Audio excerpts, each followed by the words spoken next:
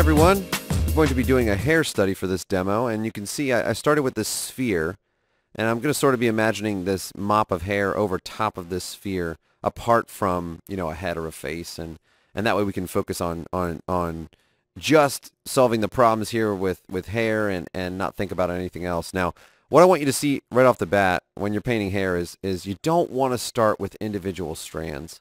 You want to start with the masses, the big masses. You can see I'm keeping it very loose. I've indicated where that highlight is. I'm indicating different colors. See, there's different colors all around this hair. It doesn't matter, you know, even if you have dyed hair like this, where it's all dyed one color, it still will look different in different areas. In the shadows, it might look different. You know, in the lights, it might look different. You know, in a thinner area of the hair, it might look different. You know, hair is never just one color, and it's never just one value, of course, too. So you need to keep all those things in mind. So I'm dealing with this in terms of the big masses of light and dark and the big colors. That's what I'm looking for here. I'm looking for all of those things and trying to establish those right off the bat. Now you can see I've put that highlight in. And that highlight, there's a very important concept and an aspect to the value side of things that I want you to consider. And you know, a lot of times when I see people painting hair, they make the highlights in the hair very, very crisp, very solid, very opaque. They almost approach it like you would if you were painting a vase. If you imagine painting a glass, you know, pitcher or a vase or something like that, the highlight on it is going to be very, very crisp. You know, it's very reflective, so it'll be a very crisp edge, a very solid white, you know, highlight there.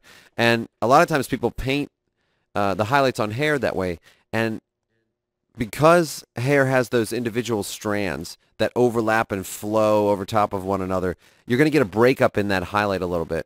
You're going to, it's not going to be this pristine, super crisp highlight. You know, it's going to have some textural elements to it. It's going to be broken up a little bit, and that's why you can see me putting some lines through it there and things like that. So keep that in mind. The highlight's never going to be just this bold, solid, opaque highlight.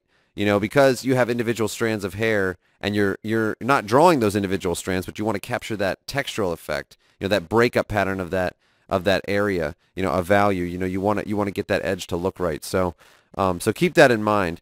Now you can see I started with the big masses first.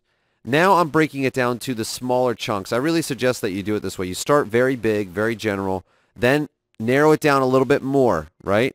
Narrow it down a little bit more. You know, because hair is going to sort of flow over a surface like water. You know, there's going to be certain areas where, you know, it tumbles over top of what's around it. You know, it's kind of like a stream. You know, water will do that. It's like you see it kind of flowing over top of itself, and that's what hair is doing here. And you have to imagine that 3D shape underneath to be able to do that. But break it down first into something very, very general, then start breaking it down to those chunks of hair, those masses of hair that are just a little bit smaller.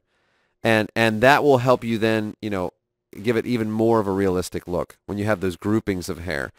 Now, one thing you see me doing too is going to the edge around the contour of the hair and adjusting a lot of the, you can see that there when I zoomed in, adjusting a lot of the textural breakup there. You know, that's kind of the best way I can describe it, the breakup pattern, like it's, you know, that like a stringy breakup pattern to the edge. That plays a huge role. Even if you had a solid mass of value, and you had those textural elements around the contour, that would make a huge difference. It would look so much more realistic. So don't diminish that idea in your mind. You know, the contour plays a huge role in how hair is perceived.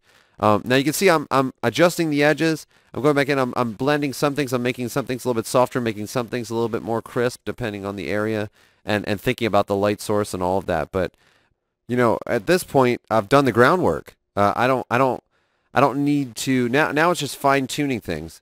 You know, now it's just getting the textural effects right, getting things to read properly. You know, I've worked out where all the big masses are. I've worked out, you know, all the big problems.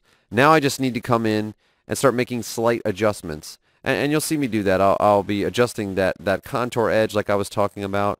I'll be adding, you know, subdividing these chunks of hair a little bit more, adding a few more details and things like that. But really, this is all rooted in the work that I did before in establishing those big values, the big masses, and getting all of that working. I would definitely recommend this exercise to you if you're trying to get a handle on it, because doing this will give you the tools you need to do any type of hair. You know, once you can understand these principles, the simple principles, and make some of these observations about, you know, the texture, the color, the values on hair, and the way that hair appears. You know, when you can get a handle on all that, it's very easy then to paint curly hair, to paint straight hair, to paint frizzy hair. You know, it's just all you have to do is really vary some of the textural elements, vary the way that you address the values, and adjust the way you do edges a little bit, but it's all very, very similar. So I would definitely recommend this exercise. You know, separating it and keeping it on its own really helps. You know, when you're doing it apart from a portrait or something like that, you can spend a lot of time just working out the issues and the problems you may have in rendering hair. So give it a shot, and keep these tips in mind, and before you know it, hair will not be as daunting as it seemed before.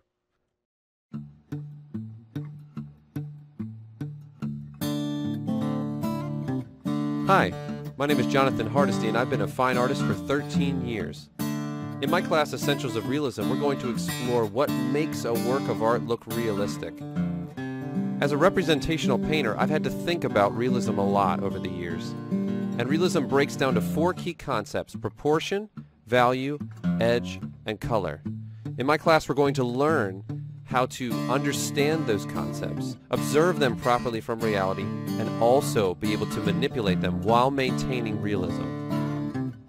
All lectures are pre-recorded, so it doesn't matter what time zone you're in or what your sleeping habits are.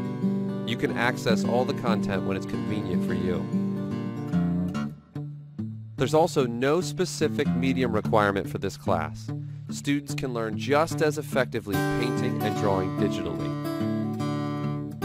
Throughout the length of this class, I'll be available to answer your questions, help you with any problems, and give you one-on-one personalized instruction.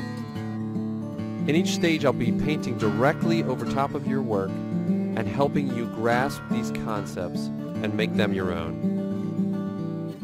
I have a real passion for teaching, so I'm looking forward to seeing you in my class. Sign up right away because there's only a limited amount of spaces. I'll see you there.